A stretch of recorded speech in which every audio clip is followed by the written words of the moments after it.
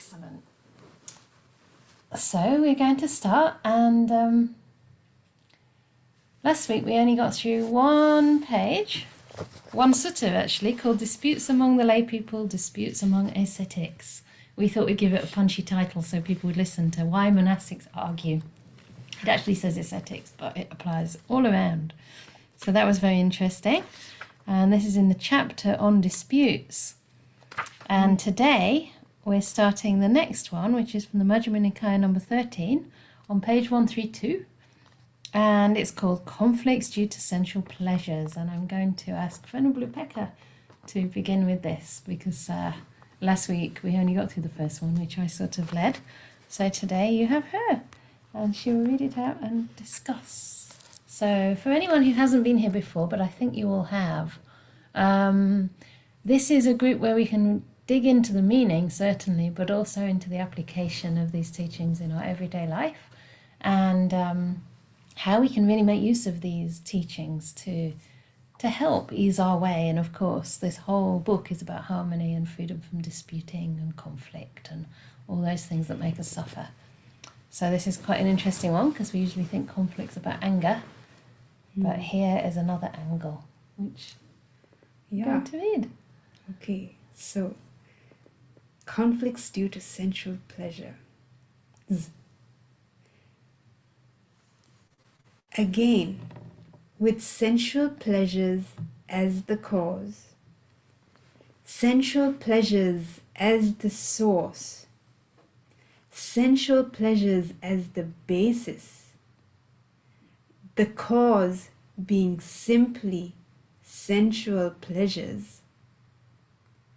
Kings quarrel with kings, nobles with nobles, Brahmins with Brahmins, householders with householders, mother quarrels with son, son with mother, father with son, son with father, brother quarrels with brother, brother with sister, sister with brother, friend with friend. And here in their quarrels, brawls and disputes, they attack each other with fists, clods, sticks or knives, whereby they incur death or deathly suffering. Now, this too is a danger in the case of sensual pleasures, a mass of suffering here and now, the cause being simply sensual pleasures. Again, with sensual pleasures as the cause, men take swords and shields and buckle on bow and quivers, and they charge into battle massed in double array with arrows and spears flying and swords flashing. And there they are wounded by arrows and spears, and their heads are cut off by swords, whereby they incur death or deathly suffering. Now, this too is a danger in the case of sensual pleasures, a mass of suffering here and now, the cause being simply sensual pleasures. Again, with sensual pleasures as the cause, men take swords and shields and buckle on bow and quivers, and they charge slippery bastions with arrows and spears flying and swords flashing. And there they are wounded by arrows and spears, and splashed with boiling liquids and crushed under heavy weights, and their heads are cut off by swords, whereby they incur death or deadly suffering. Now, this too is the danger in the case of sensual pleasures, a mass of suffering here and now, the cause being simply sensual pleasures. So, this is a really graphic sutta, because this is what we see on TV every day, and we shout at this government, and we shout at this leader, and we shout at the television.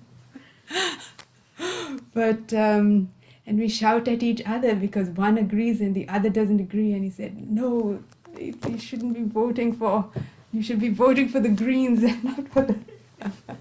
And we argue with our families, but nobody ever thought that the reason behind all of this is sensual pleasures.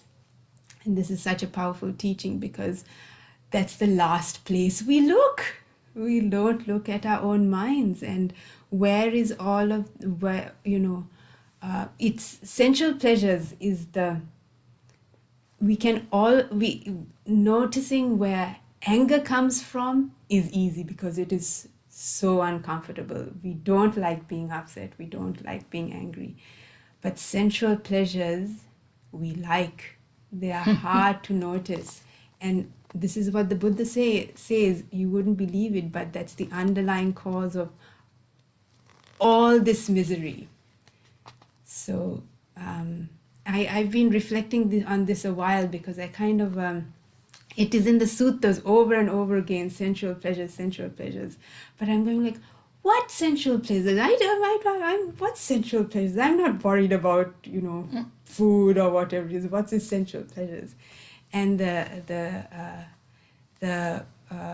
think that's true for all of us. We don't notice. We notice the great obvious things. We notice the, you know, when we're really upset. But the subtle underlying emotions, that feelings, sensations, the pleasant sensations that we grasp, that we don't even realize we are holding on to, they're the ones that drive us. They drive us on from life to life, and they drive us tragically to hurt each other in quite brutal ways. So I would say for us to reflect, you know, how it is in our own day, in our own lives. I have been doing this. Notice what is it that is driving you? What is it that you, what is at the bottom of your life, really? What is it that's driving you? And to start to notice these sensual pleasures, you know, this attachment to I mean, it's just such a ephemeral term. What the heck is sensual pleasures, you know? And make it more real in your life, more tangible, more something that is part of your practice.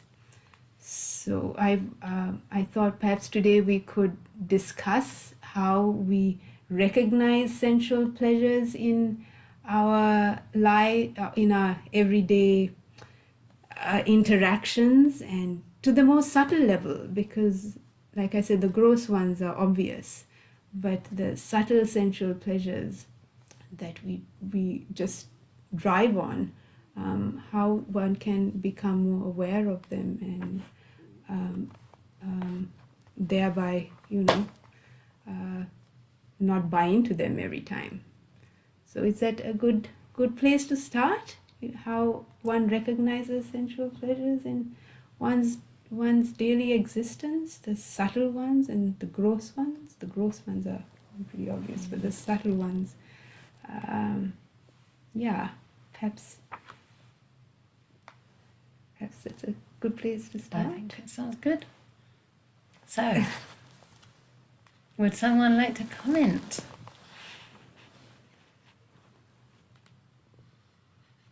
On anything. It doesn't have to be there, but we can just start somewhere. Ananda. Yeah. Hello.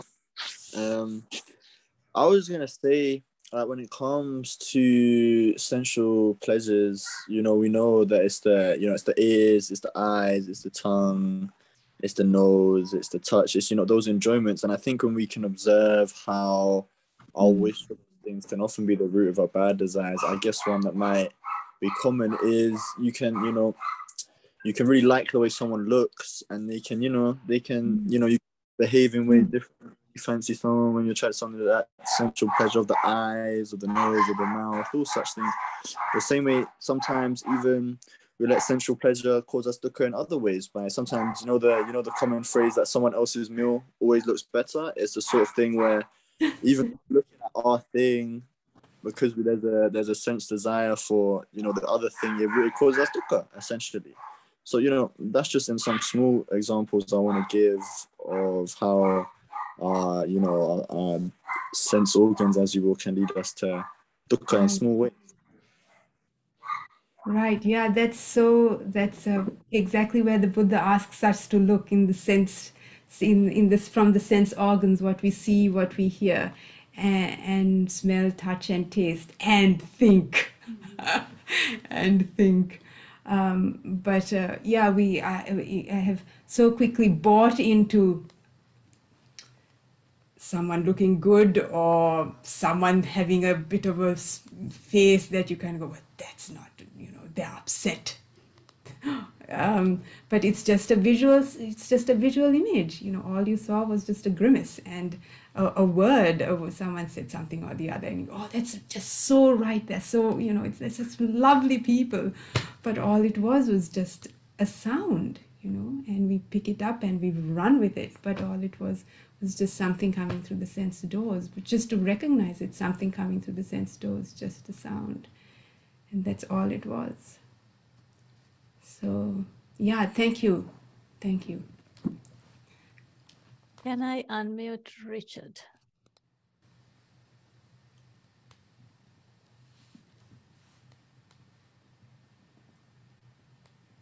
We can't hear you, Richard. You have to unmute you can, there you go. Yeah. Can you hear me? Just about. All right, so basically sensual pleasures, good example, dispute. I've got a friend of mine who, I've known for a long time, just supposed to come around for lunch to a friend of mine who I'd invited around to lunch, and this friend of mine had made a lunch for us. So we had some, goulash, Hungarian goulash. This is the sort, it's very nice. It's just for, it's very nice to have. But she was just simply too lazy to come around in the end because she just felt too lazy. So she was very interested in going to have the food. So it's very, had a sensuous interest of going around to have the food as a sensuous pleasure. But at the same time, she was just simply too lazy to get out of bed, to go down to get the meal as well. So this was another form of sensuous pleasure, as it were, in a way. That's a good example as well. That can be a form of dispute, as well, as an example.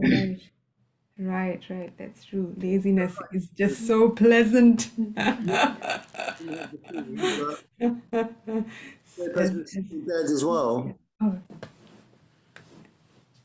It's okay, yeah. We've got tons of questions already, so yeah, we've got a lot in the box as well. We'll come to after. So, shall we go to Leon?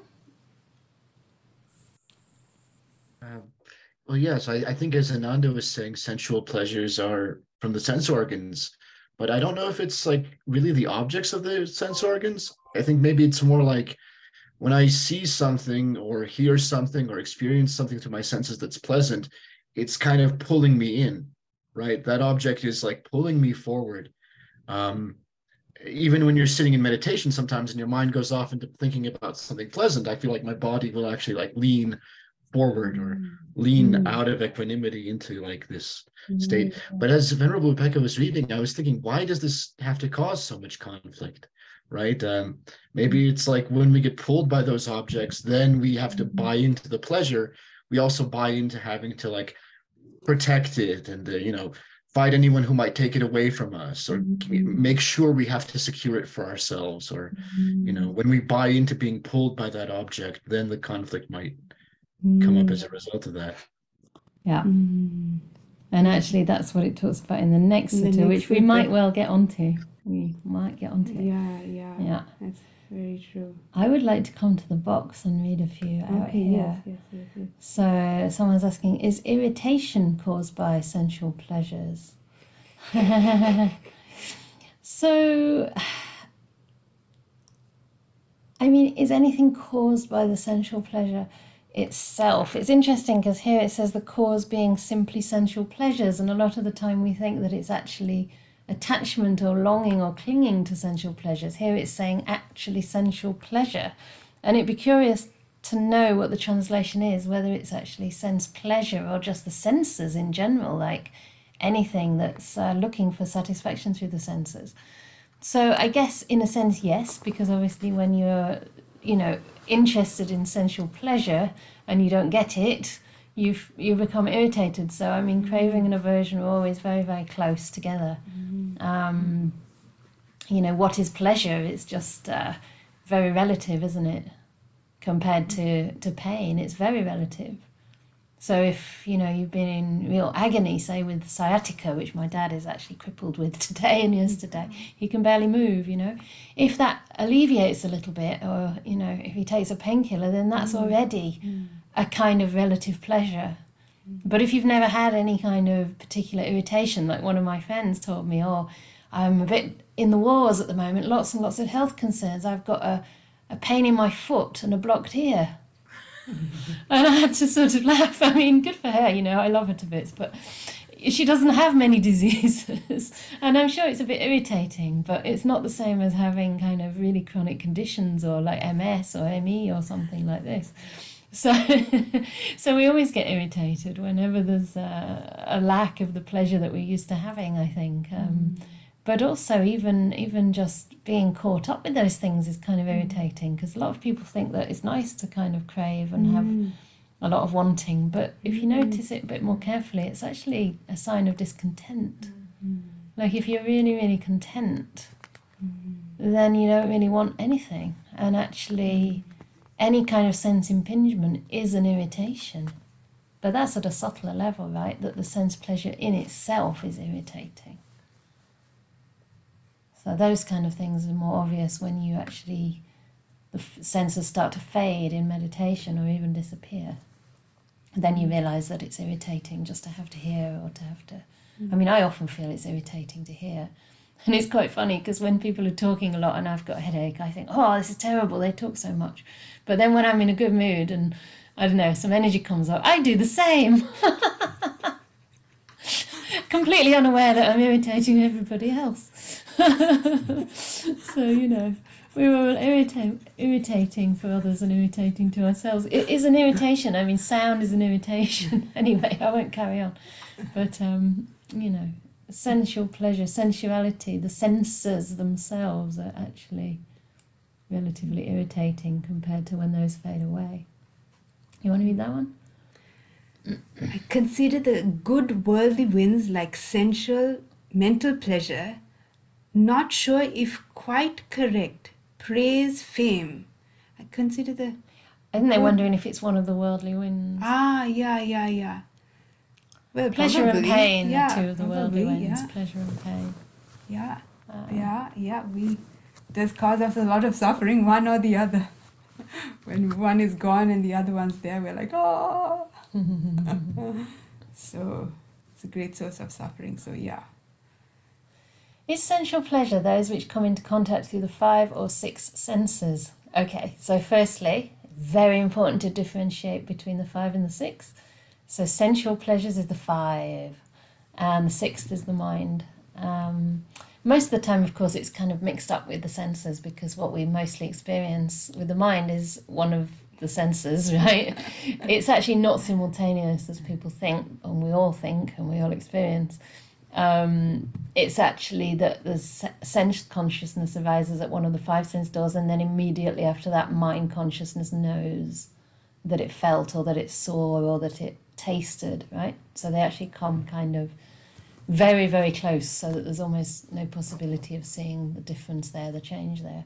But there is a possibility because of that for the 5 to disappear and for the mind to be free from those 5 for a while in deep meditation. So sensual pleasures is, yes, it's contact at any of the 5 sense doors, and most of the time the mind which thinks about them, so that's still a kind of sensual pleasure. It's the thinking about them.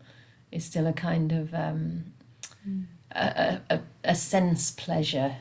Most of the time we think about the senses, right? We don't think about, I mean, it's hard to think about anything beyond it. That's why it's hard to put words on deep meditation experiences, because our language only really revolves around the 5 sense world, not really so much the mind. Not to get attached, but just accept and let them go.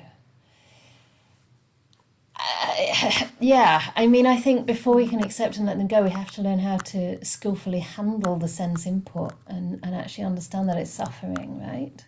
So in a sense, we need to experience the suffering inherent in those senses.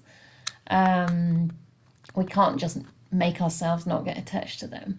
But what we can do is start to enjoy, we can wean ourselves off by starting to enjoy the pleasures of the mind and the pleasures of the more refined kind of sensual pleasure, such as, for example, coming away from things like romantic relationships, especially if you want to be a monastic, right? Or at least, say, from casual sex or something quite coarse, and starting to enjoy more like benefits of genuine relationships, and then perhaps from that starting to enjoy time alone as well, or time with somebody else just in meditation, and then maybe instead of watching movies and stuff, you start to enjoy sitting under a tree.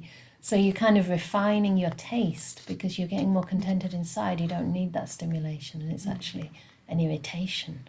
And then after some time, you know, you just start leaning more towards the pleasures of the mind. That's why Ajahn Brahm very much encourages like noticing the happiness even in a single breath, even if it just is a relief from having to think, or it's just a moment of presence. There's something pleasurable about that. And then of course later on in meditation, really noticing the peace and noticing the happiness and allowing it to grow, because this is how, not that we get attached to meditation, but it actually helps to wean us off the other stuff. But that's a gradual process, but it's important to find that happiness in the mind so that we can turn to that more and more. Yeah. So, Ananda, I call the desire to lean Mara calling you to bow to him. Thank you, Ananda. That's very poetic. He does it very successfully, Mara does. He's got all of us bowing to him. Thank you very much. Leonie, I really enjoy music and playing the guitar, but often it will then play in my head when I feel stressed or anxious. And so I noticed that on a subtle level, the music actually has an agitating effect. Oh, right. Well, there you go. That's when we learn. We learn. That's how we learn. We notice rather than saying, I will not play the guitar because it is said so by the Buddha. But we see in our mind, how is it affecting us? And if we're not ready to let it go, we're still kind of like, oh my God, at least it's a guitar and not going to a nightclub tonight. Then great, play the guitar.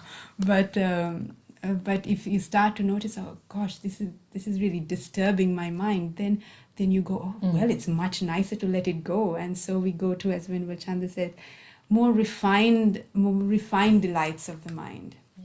Yeah, when we notice it's agitating. Yeah. So you never really lose out, actually. I mean, that's exactly the same experience I had in when I started to meditate in India. You know, I was so much into my rock music, right? And I sang. So I sang every breath that Robert Plant sang, basically. Every little and ah and baby, I would do it really loudly. And and so when I went travelling, I took all my little cassette recorders with me with all my favourite songs. And after a while, actually after my first retreat, I realised that I was less inclined to play it.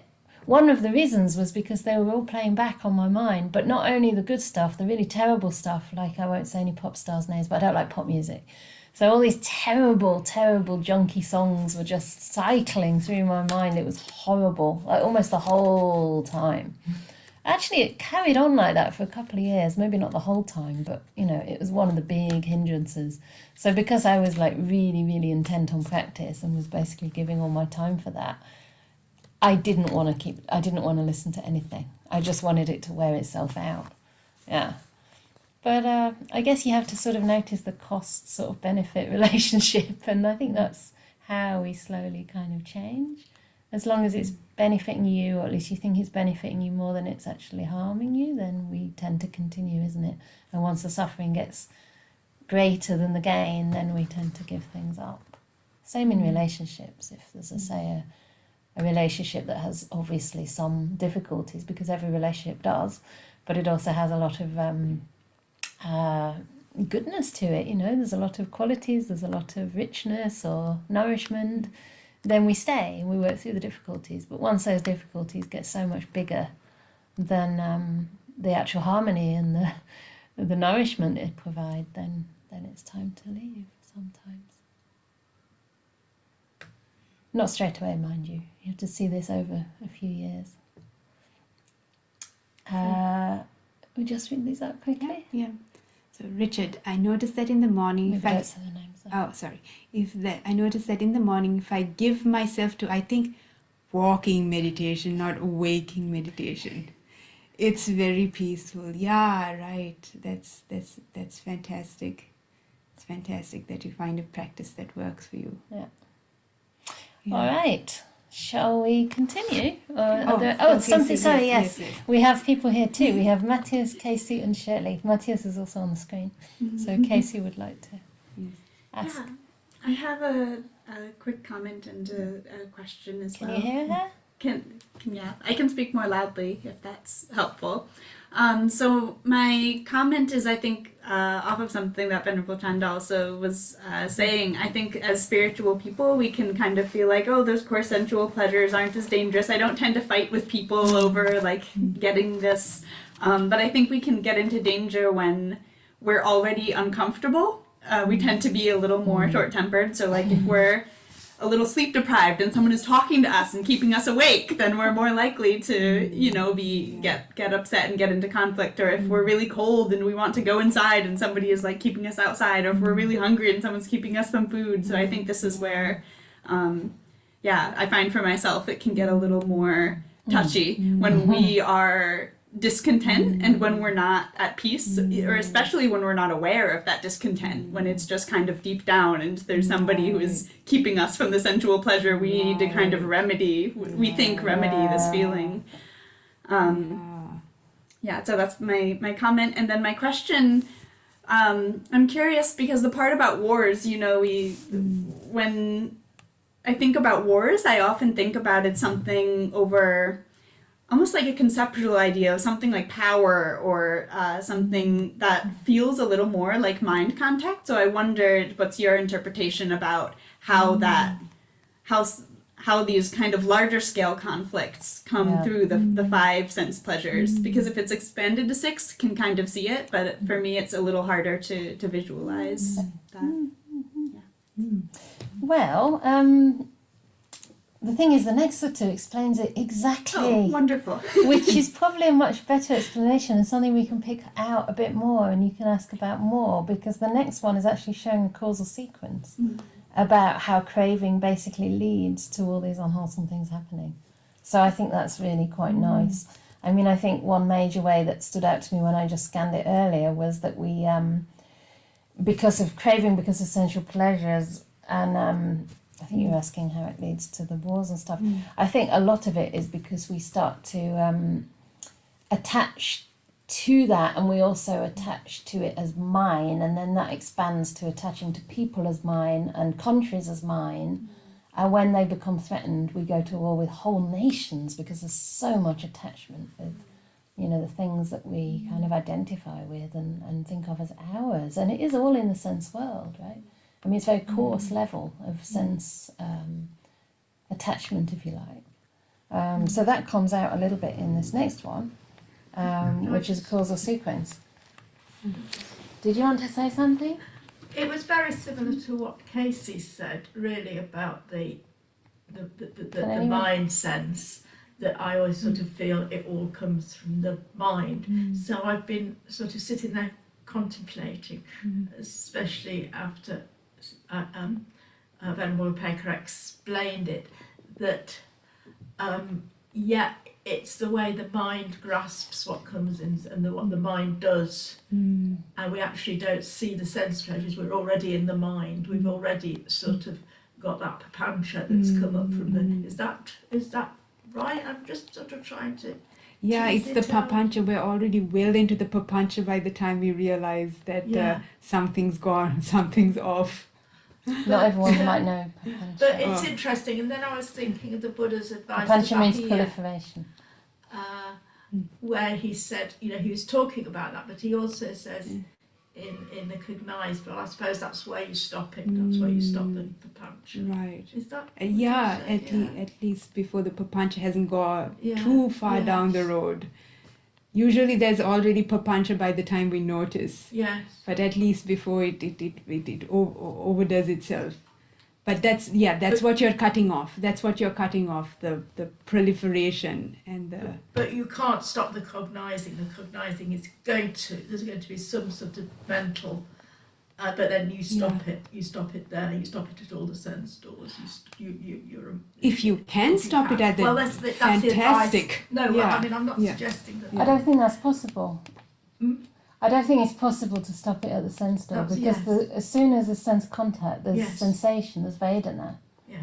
And at the level of Vedana, then we react. Yes. So I don't know quite what you mean about papancha, but I mean, of course, if we think and dwell, but I think it's actually happening at the level of the reaction to the sensation we feel as a result of the contact. Yeah. So to me, that is where we can start to weaken our reaction through being mindful of that sensation, because it's not actually about the pleasure outside. It's the feeling it gives us in our body and mind that we get attached, that we get addicted to. Because sense pleasures are just sense pleasures. They don't become pleasures for us until there's contact through any of our senses. So I think it's at that level of experience that we actually can see the way our mind tends to, roll in things, or I guess by papancha you mean like dwell or think or fantasize. I mean, you've got, I suppose as I see it, there's this basic sense contact, and then along with that comes the Vedana and the perception, and then we make more of it, right? And then there's the I making and my making, and that's we what I see it on and on. We go on and on and on, and that's where the trouble starts. But the reason, but the reason that he's taking it right back to the five sense doors is to show where it started. Right,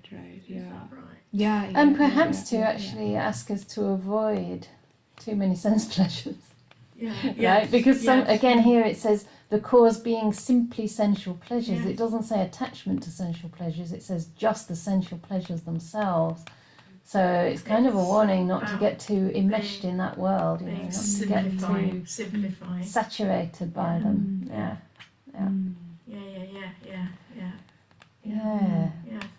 Thanks for teasing that out. So let's go to the next one. So this is called Rooted in Craving, and it's from the Anguttara 9s, which gives you a clue that there are going to be 9 sequences, 9 aspects anyway, points to remember. And remember as well with these sequences that they're not absolute. It's not like this is the only way the sequence can run, but this is a particular description of one scenario that can happen as a result of craving, right?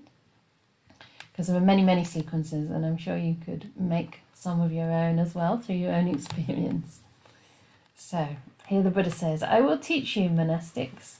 By the way, in the last one it was interesting because mothers didn't quarrel with their daughters or fathers with their daughters, only with their sons.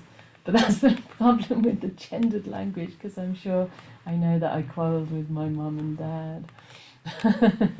So anyway, I will teach you monastics, we'll say, but it of course applies to the whole community, which also included the lay people too. 9 things rooted in craving. Listen and attend closely, I will speak. Yes, Bhante, those monks or those people replied. And the Blessed One said this.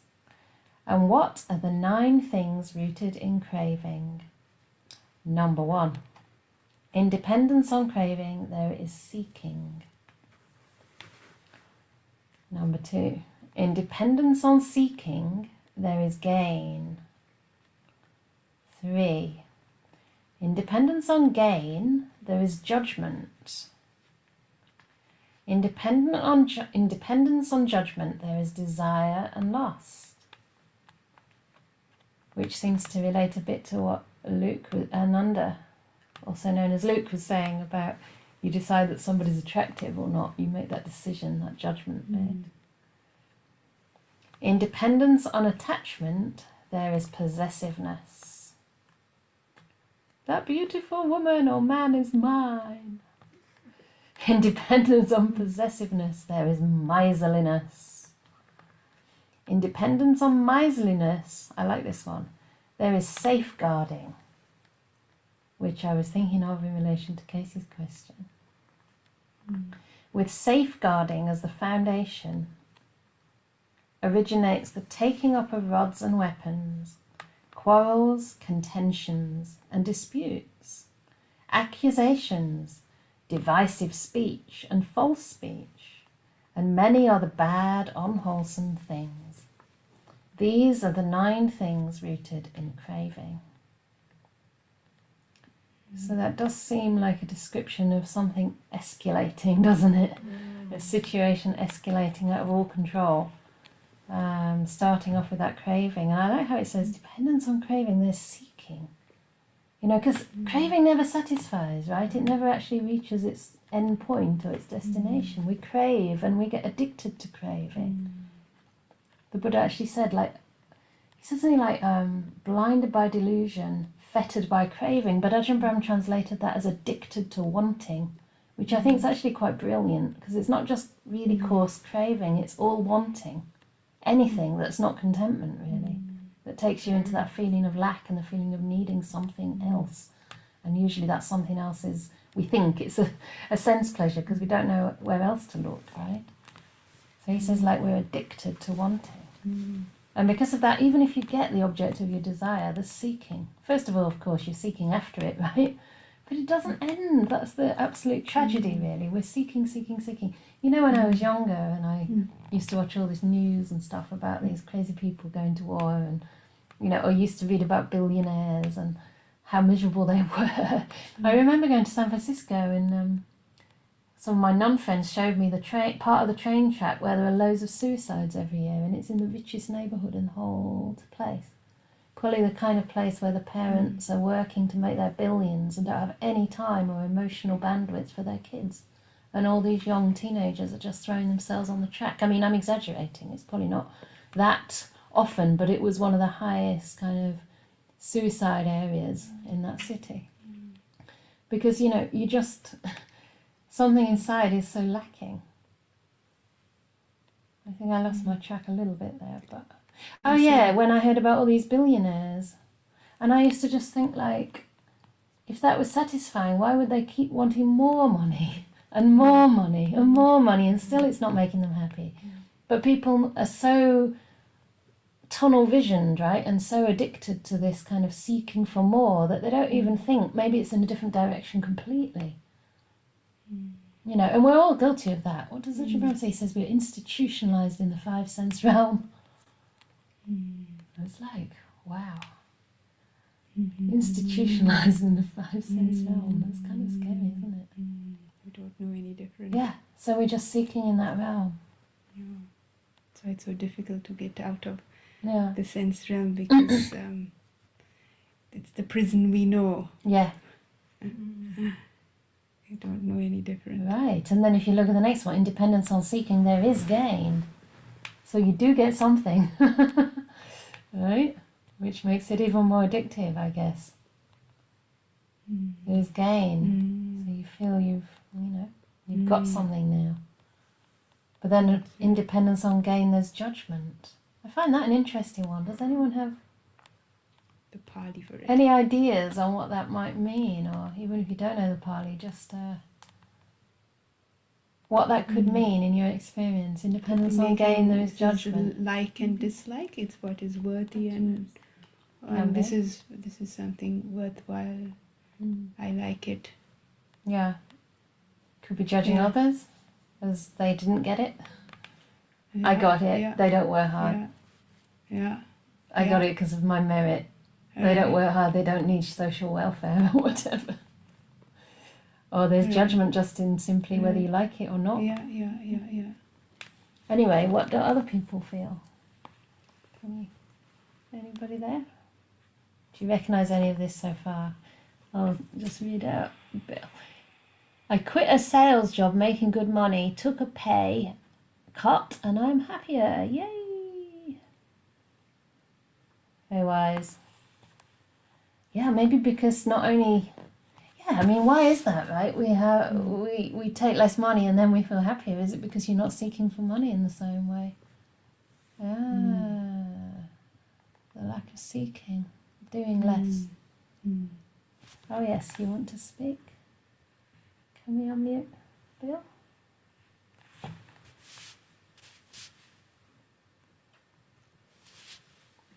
Can you unmute yourself? You did, and then you were muted again.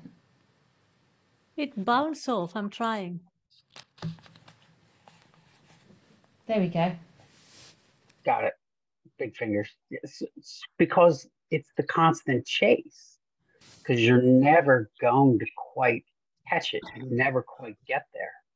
And then when you get there, you have to work harder to retain it. So it's the chase, the constant, perpetual chase. When I let that go, just has been remarkable, much more relaxed. I don't chase. I don't have to achieve. Stop trying to achieve and just start existing, being. Just I do my job and go home. That's it. Yeah. It's made the world of difference for my family and mostly for me. I'm happier. Great, yeah. It just sounds so sad when you said it's a constant chase. You just think, gosh, it's so sad because we're all doing this, isn't it? Chasing. And we just never ever catch what we want.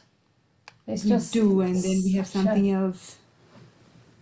Yeah, because we're addicted, aren't we, to the wanting. Yeah. This is the thing, you know, the sense of self has to have something to justify its existence. And it's actually challenging for the sense of self sometimes to do less, right? To stop chasing, to stop improving, I guess that's acquiring. That's the underlying motive behind all this chasing. It actually makes us feel alive. Yeah. It's an adrenaline rush. It's an adrenaline rush, and at a very subtle level, just a reason for existing. Which is exactly we're trained. Yeah, you're trained in corporate America to keep improving, keep striving, keep moving, keep trying to achieve the next level. Yeah. And it's a fallacy. Yeah. It's a fallacy. I like that. Yes, someone here is saying just this. I guess the sense of self, me and mine and I seem to play a big part in the wanting. Huge part. I think Venchana touched on this earlier, not seeing things as cause and effect. Yeah, like in terms of seeing things, or at least seeing ourselves as conditioned processes helps undermine the sense of self, certainly. But yeah, it is the I that wants. I mean, if there's no I, then what can you want? You know, I mean, that's why this disappears at the level of anagami. There's no more wanting, there's no more aversion, because the sense of self is just so weak. Yeah, this is why it starts to fade, right? After stream winning, when the right view is there as a path factor, then the wanting starts to fade. You do it out of habit at first, but over time it just weakens because you know there's no one there to have the result of the wanting. And yeah, I mean, these are the three types of craving, right? The craving for sensuality, kama tanha, which is what we're talking about here mostly. Kama, K-long-A-M-A. And then bhava tanha, right? The craving to be, the craving to exist. If you knew that this is just arising and passing, it's just causality, conditioned processes like coming into being and disappearing constantly. I mean, there couldn't be a lot of bhava tanha because it's futile, isn't it? Yeah. And then the last type of, if you just put your hand up, because this, and then the last type is the vibhavatanha, right? Not wanting to exist. And this is also a kind of craving. So it's really tricky, because, you know, the sense of self will find a way to wiggle somehow, you know, okay, I want, okay, no, I don't want, because if I want, then I'll be, but no, I don't want, and it's it's still the I doing something. It's so tiring always looking for something, I know. We'll read that one and then come to Casey. Too bad that the world seems to equate our value as people to how many sense pleasures we can gather for ourselves. If you have a host of pleasures, you're a winner. If you're sitting quietly under a tree with nothing, you're a loser. Ajahn Brahm's favorite thing can be the biggest loser. Go ahead and be the biggest loser. Lose everything. First you have to lose your hair. That's hard enough for most people. Yeah, it goes completely against what society, the Dhamma goes completely against what society teaches us about being the winner, always, you know, the one who gets more and more and more, but we are going completely against everything that we have been taught. Well, for me it feels that way. Everything I have been taught is not the way the Dhamma goes. It's not the route to happiness. Yeah. It's mad, isn't it, that if you have, you're completely right, it's like if you have a load of pleasures, that's success. That's how it's measured. Yeah. Anyway, Casey. Yeah, so I was just going to try to answer the question that I posed after the last sutta with this assistance, and then just hear your thoughts on it. So I think the interpersonal conflict is a little easier to trace, so we can think of something like brothers and sisters fighting over feeling like one child is a favorite child, right? And so maybe those are words that are, you know, sounds that are pleasant to the ears, that one child is being praised and then the children wanted, and then there's the seeking, and you can see how that, the judging of, these words are positive and this child is getting them, and why is my brother getting them and I'm not? And so you can kind of see how that leads to, and then safeguarding, like the child who feels like the favorite wants to kind of guard their place and the other doesn't. So I think that's, for me that makes a lot of sense. And then I'm trying to think on the broader scale. So for me, I just to contextualize it, in terms of the wars, the war I'm probably most familiar with is the Lao Civil War. So I'll use that as an example, even though maybe that's not the most familiar to everyone. But it was, just to give a context, I think a lot of people have this idea. During that time, there was the Pathet Lao, which was a communist group that was trying to revitalize the country, and then there was the royalists, that were trying to take it back, both after the French colonial presence left. And so both sides are kind of trying to create their ideal country, to create a reformed version of their country. And so I feel like, I mean, there's some places where you can make those sense pleasures clear, like if a royalist person saw like a king, the king of Laos, like with all of the like royal garb and the royal temple, like that is something that's cognizable with the eyes, that is pleasant, and then you crave that, and so we need to reestablish the monarchy so that we can see that and hear sounds that are pleasant, like people cheering for the monarch. And same thing with the communists, like we can finally gain communal input into the government, and we can change all of these the capitalist ideas that are pitting one person against another in order to help each other and have a whatever. So each side has some of the sides that are sensual, but in some ways it reminds me of the fact that our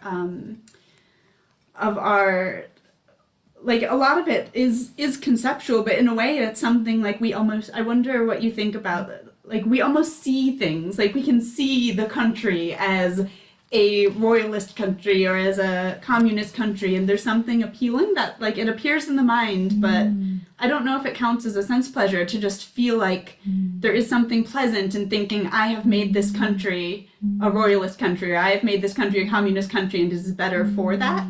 So I wonder how that links to sensual pleasures, because that definitely, the word judgment reminded me a lot of this kind of thing, that there are different people judging that one thing is good and one thing is bad, that royalist is good and communist is bad, or the other way around, or I think I just wonder how that fits into it. Like how does that boil these kinds of ideas? How does that link through the sense pleasures? That's just the last gap that I'm having trouble filling in my mind.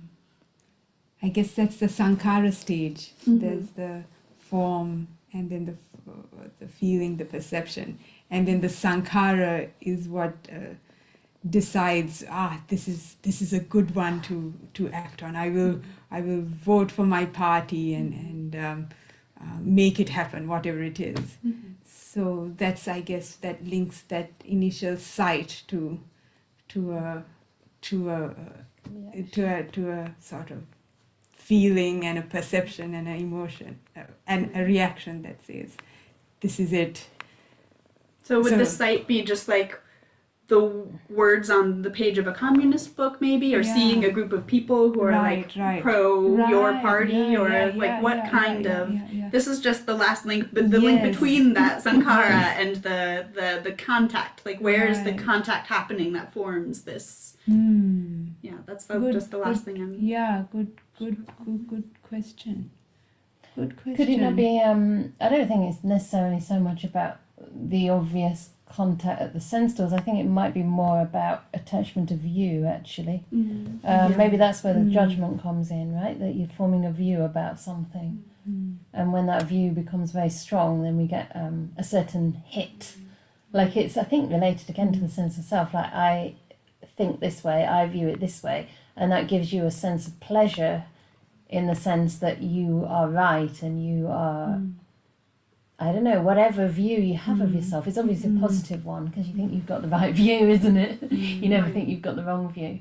And then there's a certain pleasure that comes from that, like a certain sense of security, or kind of a certain sense that it's like a sense that you can control the world because you know what's best for it and you can follow that. But I don't know if that's necessarily a bad thing when it comes to moral decisions. I mean, I think that's slightly different there, because here it's talking about more like judgment leading to desire and lust. So I'm not really sure it's talking about that here necessarily, but it's interesting that you did mention that there can be like a kind of attachment to looking at the so-called beauty of royalty, because I did notice when I didn't watch it at all, because my family are quite anti-royalist, but I noticed that people really got into like them all parading around with their regalia on, and I just thought, kind of yuck. But maybe some people really like that and think that's kind of looks good and looks like traditional and has all this history in it, and I don't know. And then there's desire and lust. It's like you want to identify with it, maybe, because the next thing here is dependent on desire and lust. There's attachment, right? Dependence on attachment, there's possessiveness. So we get possessive about our royals, or we get possessive about our views, or get possessive about our politicians, or whatever it is, possessive about our Dhamma teachers can get possessive as well. Usually not through desire and lust, but views, I would say in this case. Can I ask a follow-up question? I'm sorry to ask so many questions. Just one last thing, just because I'm having a little trouble again, because in the last sutta it's talking about how all of these wars and conflicts come from sensual pleasures. So is views like a separate? Does views fall into that, or is views something separate from sensual pleasures as a cause of conflict? I think it's very hard to say this is. It's probably a combination of all these ways that the mind works. So it's like a gray scale of views and desires and non-views and different aspects. I see it, different aspects. That is, yes, Shirley. I've just been pondering whether comfort, security, being in your sort of comfort zone is a sense pleasure. Right. 100%. Now, this is where the attachment to royalty or communism will start off from. So the conservatives, the monarchists, they want things, you know, that makes them feel safe, it makes them feel good. Yes, we've got a king, we've got, you know, and we have all these lovely rituals. You know, the rich man, sorry to quote another Christian hymn, the rich man in his castle, the poor man at his gate. You know, this is how the world should be. And then you've got the communist or the socialist or the reformer, who is probably, I mean, here my own views are coming out, I'm afraid, but they're wanting sort of security, maybe feeling everybody has a right to a sort of basic income, education, security, food. So we're going to overthrow the system and make sure we have a more equitable system. And then all this gets fossilized into views, and then people fight. And I'm just wondering where this is where the views come from, because we like to be in our comfort zone, and we all actually crave security, but that can actually make us start. Instead of saying, well, yes, everybody wants to be happy, may all beings be happy, we start othering. Right. And we all do this. Yeah. I don't know whether that's where views come from, where it fits in. Because I've always thought, it's the mind that's the baddie, you know, the senses are actually okay, they're just as they are. And now I'm sort of contemplating, it's what the mind does with this stuff input, and it's this really basic need, because I don't feel like, I'm quite contented, but my goodness, I like my safety, I like my security, I like my comfort, and my goodness, I want to see, I want to safeguard that. So I'm just wondering whether that is a good comfort is actually. Good point. A sense, security. Hanging on to your comfort. Yes, and things not to change. And things not to change, or things not to leave your comfort zone because it's unpleasant. Most people. I think this is it. It's very true. It's very true. It's definitely essential pleasure as far as I can see, because it's like wanting to feel good. I mean, in my project, I can forget about that. You know, I've had to go completely out of any type of comfort zone, and you know, and face all kinds of really challenging feelings, and you know, not feeling safe or secure in any way. I mean, now it's changing, but it's kind of, if you're not able to be at ease with pain and discomfort, you actually can't you can't do something that's purely values based in a way. Because you're always trying to feel good, whatever you do. It's like, I'll do a little bit, I'll sacrifice a little bit, but only if I feel good and I feel pleasant and it suits me, kind of thing. So sometimes it's good to have a teacher who asks you to do something you have no choice in a sense, right? Because it pushes you to do something that you don't necessarily feel is good. But then later you realise, actually, more valuable than feeling good and having this like sense of comfort, which is so delusive, right? Because, I mean, you're going to die. You're going to face deathly suffering, like it says here, you know, deadly suffering. Instead of that, you actually start to have a life that's completely values aligned, and that's where you get your happiness, because there ain't no sensual pleasure when you're sort of working like a dog. It's not sensual pleasure, but then, because obviously it's a spiritual pursuit, right? It's service, it's Dhamma service. There's a lot of non-sensual pleasure, like inspiration. I mean, I do think it's slightly different because the source is different, right? It's not that it's coming through attachment to any body or any kind of particular experience. It's more like the sense of, you're helping others, or, you know, the sense of gratitude, those kind of qualities. I think they're the ones we can start with, because they give you a different kind of enjoyment.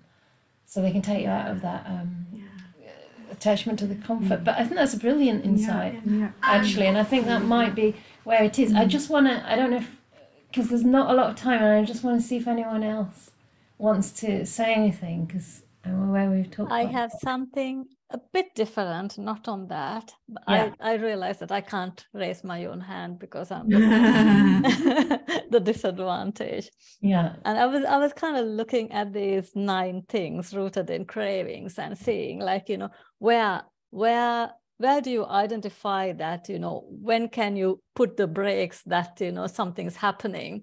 Because you can see somebody else, you know, getting into the craving, but you really can't observe yourself. And then from 1st to the 6th, like the momentum goes up and you get gains each step. Yeah. And after the 6th one, you are stuck there.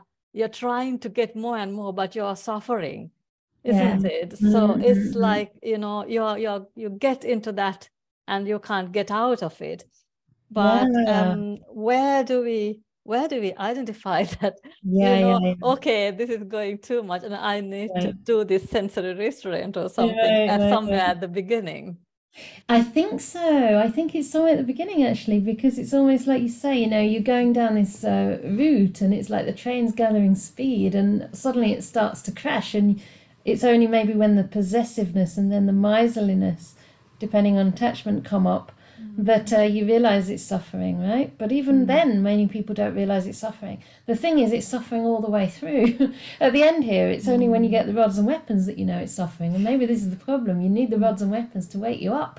I mean, you don't need them. You wouldn't wish them. But it's only then. And even then, people think it's still going to be good if they win the war, right? They still don't see that it's suffering. So I actually think the Buddha here in this, certainly in the last one, was actually bringing us right back to the point of the sensual pleasure itself before even attachment comes up. You know, the cause is simply the sensual pleasure. So it's an interesting one because obviously we live in the sense world, right? And we are going to have some sensual pleasure.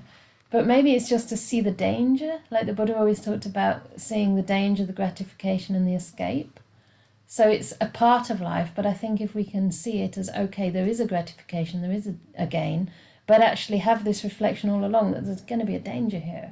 And that's probably why the Buddha's listing out the whole course, the sequence of events that can happen. It's like this does lead to deathly suffering and to even murder, right? And then the terrible karma that comes as a result for many lives.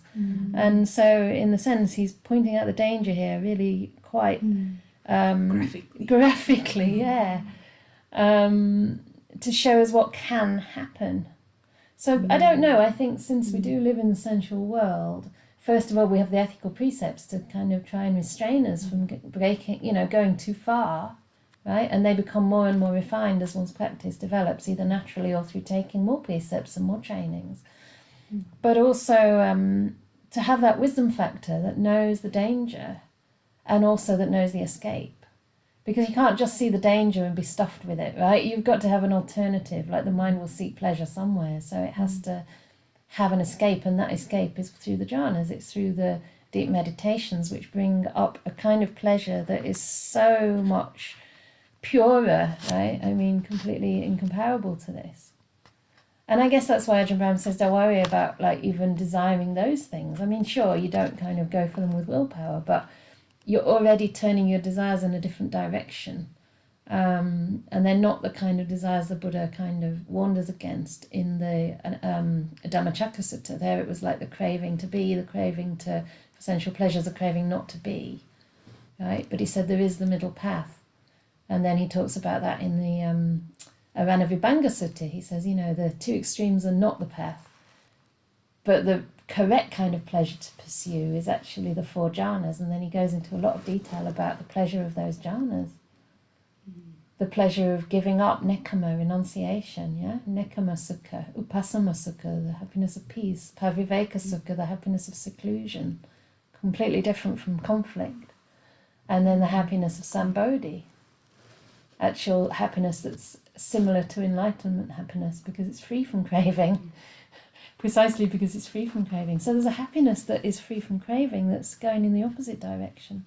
And I guess that's what he's getting at, you know, it's going after the wrong happiness. And maybe that's the first problem. Like, okay, so there's things rooted in craving, and then depending on craving, there's seeking. This is really the problem. We're seeking in the wrong direction. So in that Aranavibhanga Sutta, it actually says, you know, there's some happiness to be pursued and some not to be pursued. And those happinesses not to be pursued are the sensual ones. So yes, you might still experience happiness, but don't pursue it. I think that's also one place we can very much undermine this process. Yeah. Don't know, does that make sense? I think you have to have an alternative. I don't know, what do you think? Yeah, we are seekers of pleasure by nature. That's what human beings. We have to have some kind of pleasure to feel happy. So the Buddha gives us an alternative. It'd be terrible leading an unhappy life. Although there is the unhappiness that the Buddha says leads to happiness, so we can't always measure our life that way. Like I was saying before, you know, there's the suffering that leads to happiness, as well as yes. I mean that's what it is. You there is some happiness there eventually, but sometimes there can be, like, especially in monastic life, like one of the sufferings that he talks about that's wholesome is like even lamenting and crying and being despairing of not being enlightened. He said that's not actually a bad one, because at least you're pointing yourself in the right direction. We only have a few minutes, but I'd love to come to Madhu briefly, because you haven't spoken today, so we'll squeeze you in. Yeah, thank you, Venerable. Is it right to say that there are pleasures that arise from, obviously, craving, and also pleasures that arise from letting things go? Exactly. Right. That's exactly what I was getting at, to sum that up. Yeah, absolutely. And that's what the Venerables Sutta is all about. Have a look at it, it's really beautiful. The first pleasure described in terms of the jhanas is nekama sukha. That literally means the pleasure of letting things go, right? So he's saying don't pursue sensual pleasures. He actually uses some strong words there too. He says they're full of vexation, grief, despair, fever. He actually says they're like, should I say that word? But he says this, it's milha sukha, which literally means piss happiness.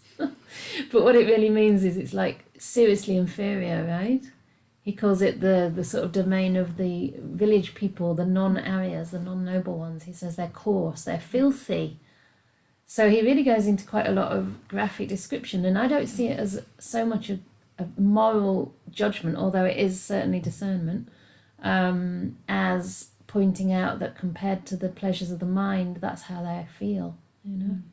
Like we were saying before, music is at one point in your life very beautiful, and at another time it becomes irritating, depending on the pleasures it's replaced by. So yeah, absolutely. The type of happiness based on craving is actually not really happiness at all. It's the cause of suffering. The Buddha said craving is the cause of suffering. So yeah, it's a tough one. So last little comment and then we'll wind up. You want to read that one? I like the view to be able to let go and seek an alternative happiness to pursue through the jhana practice. Gives inspiration and a reason to let go. Yeah. Nice way to end. Nice way to end. Yeah. Sadhu, sadhu, sadhu. Exactly. Because otherwise, sometimes when we talk about the happiness of jhana, not in the context of this kind of graphic description, we can think, oh, isn't that just kind of indulging or, you know, blissing out because it's nice and it's just some kind of delusionary state, which, you know, ultimately maybe that's true. But yeah, we have to wean ourselves, right? So we need an alternative route, and these happinesses are based on letting go. So they don't have the danger of inherent in sensual pleasure. Yeah. So, and they can grow alongside your normal life. I mean, obviously it's not so easy, but it's just, you know, don't condemn one, but just incline slightly in another direction at least as well. And then, yeah, after a while you'll want your whole life to just conduce to that. Yeah. You start living quieter, more simply, more kindly, less busily, happy with a smaller house. Yeah. Happy being kind even if it hurts. Yeah. Super, super duper. So, who's going to say the It's closing me. words? Yeah, now it's my turn to start talking. I'm glad you did ask one thing, because it's true that as a host you might never get the chance. Matthias never asks or say anything. Yeah, so this is not asking, this is now talking, just talking. As you know, today's truth discussion is offered on a donation basis. That's the way we do in the viharas, in the Buddhist practices. It's in the spirit of generosity. So if you are able to make any contribution, I'll put the donation link. It is gratefully received for the monastics' physical needs and the day-to-day running of the vihara, and also to plan for the development of the England's first monastery, where women can train towards full bhikkhuni ordination. And also, you know that there's a lot of education and guidance, so many things that we benefit as a community from the Anukampa Bhikkhuni project. So if you're capable, you can do a donation. And so I know Venerables... do ordination. Ordination? I know you said do ordination, but you said ordination. Do donation. Yeah, ordination will take a bit of a long time, and testing, is it? Testing by Venerables. And but for the food, Venerables are going to be there only until end of June. But if you still want to do a food dana before the end of June, you can email team@anukampaproject.org. You can arrange it remotely as well.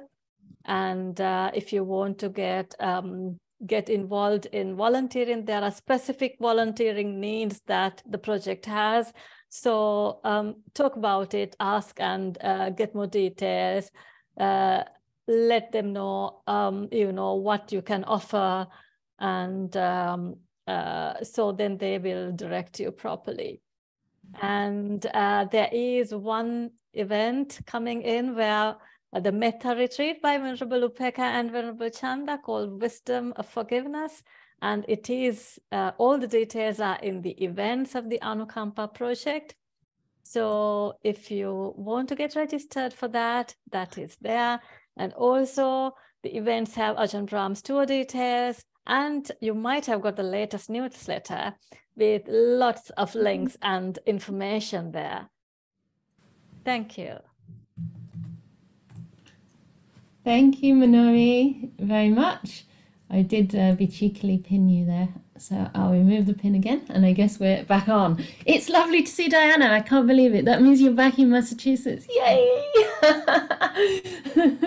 I saw, you can see our friend Emily there. I saw her kind of beckoning someone in. I thought, who's this? Is it her daughter? And then I saw it's Diana. Yay! My good friend. Excellent. Thank you very much for that, Minori. I also just wanted to say, because you mentioned that we're raising funds to develop a Bhikkhuni monastery, and we do already have a little vihara. So we're already benefiting those who come here, which is wonderful, and they're benefiting us as well, more to say. So it's already becoming a really beautiful little community, a changing one constantly, because people only stay a week or something. But still, every little community that develops is very sweet, and it gives us a sense of the potential of this. So actually, although we've met the first step, it seems that we do need to expand, and we will need to expand. I'm already full in November, December, pretty much. Maybe December a bit less, but pretty full. And this is how we're going to grow. So really, really wonderful. Yes, there's a... Oh, that's right. On Sunday, we have a special Vesak celebratory gathering. I forgot about that. Okay. Sunday evening. So that means Diana and Emily can now come more easily, because you're in the same time zone and everything. And not a clue what we're going to do. But anyway, it is what it says in the notes. So we shall show up for it. And then we also have a day retreat in Cambridge that's not full. And you can come to that if you're in the UK, probably. If you're not in the UK, it's a bit far to go. But Cambridge, The Wisdom of Forgiveness. And of course, Ajahn Brahm's events are all currently being booked. So there's still a lot of space, but we're more than 50% full for a weekend retreat already, and this is in November. So it is going to be full. If you leave it till sort of September to book, it's probably going to be a wait list. So, yeah, hope to see you all there. And what else? I guess that's it. I'm also, yeah, if anyone is in Oxford, I don't think you are, but I'm teaching at the Quaker Centre in Oxford on Monday evening. I don't think you're in Oxford, so never mind. Thank you so much to all the wonderful co-hosts and to everybody for their really, really insightful comments and questions, including the people here. Shirley and Casey, really, really stuff that we could have talked about for a whole hour, I think, each of you, really, because it was very rich. So we'll wave goodbye. It'd be nice if you can all come and wave as well, if you wish, so people can see who you are. You'll probably recognise everybody. You know Matthias, he's on his screen over there anyway. But you can come. Green will look nice against the... It's all about visuals. Green will look very nice.